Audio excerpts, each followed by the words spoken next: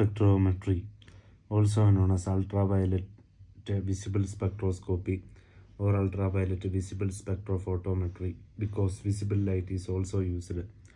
Principle is that of infrared spectrometry, except that here UV rays are used wavelength. Using only visible light, presence of hemoglobin can be determined. Confirmatory test for blood.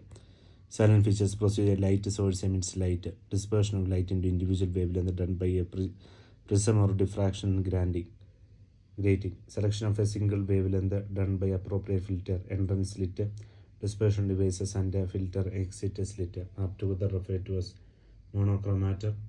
Sample is placed in a transparent quartz cuvette in the path of UV ray which can be selected. Amount of UV ray which transmit light through the sample is measured by a dictated photocell. Monochromator can be so set up that is sequential allows the UV rays of all wavelength. Transmission of each wavelength is recorded by the photocell.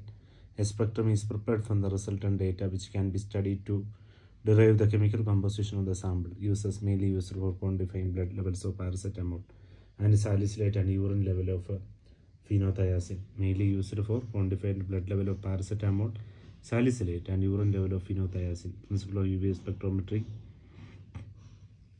determination of time of discharge of gun by measuring the nitrate within the barrel also. Thank you.